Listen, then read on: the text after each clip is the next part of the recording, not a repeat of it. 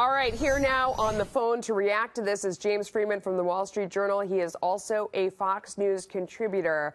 So what strikes me about this story, James, is that here you have somebody from the FBI who's out there, as someone else eloquently put, unloading inventory to the media. Not that he didn't have a right to do that, but that he was clearly doing it for his own personal purposes that had nothing to do with justice or the job or law enforcement. He just, they found, this is the IG said, that he was only doing it to make himself look better because everyone was suspicious that he was getting so much money, from the Democratic side, that he was pushing Hillary Clinton's case. So he went out and sort of damaged her in the paper for his own edification. What do you think about that? Yeah, that's certainly a case you can make from this document. By the way, at the Wall Street Journal, we do encourage all government officials to unload their inventory with us. But it's really striking, this lack of candor cited over and over again, and that's perhaps somewhat of a euphemism here, because the offense that this various offenses listed in the FBI Code of Conduct, they're prohibitions on, quote, knowingly providing false information.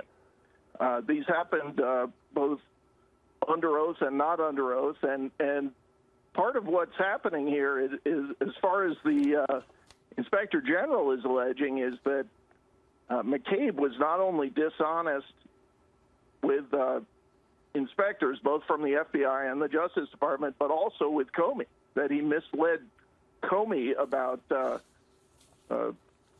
authorizing the discussions to the Wall Street Journal. And you put it in the context. This is happening at the time when the Journal is reporting, raising questions given all the money going to McCabe's wife's campaign from Terry McAuliffe's or entities he controlled, and there's this back and forth going on where in the New York field office they see problems at the Clinton Foundation, they want to go after it.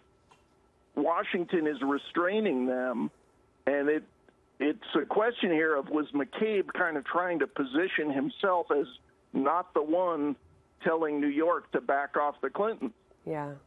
I mean, that's very interesting. It's also, if you then take one more step back, we're looking at, this was Comey's FBI, where he has someone who's lying to him and who's lying about what he's doing.